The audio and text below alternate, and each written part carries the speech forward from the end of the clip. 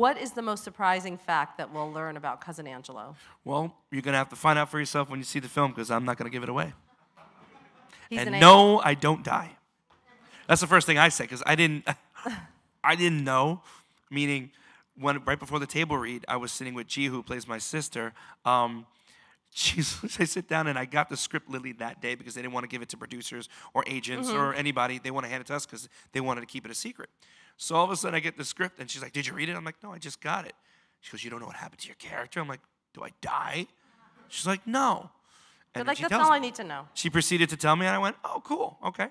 But it's, you know, it's really cool. I think is what it is with this, with Angelo. What I can say definitely is, you know, it's him doing all these things and helping out with the family, and hopefully that, you know, they're able to accept him for who he is and what he stands for and everything else. So I think that's what's pretty amazing about this. And I love that Nia, you know, will give me the chance to do something like this, because it is out of my element in a sense and out of the norm, due to the fact that I'm always a comedian or funny or silly or whatever.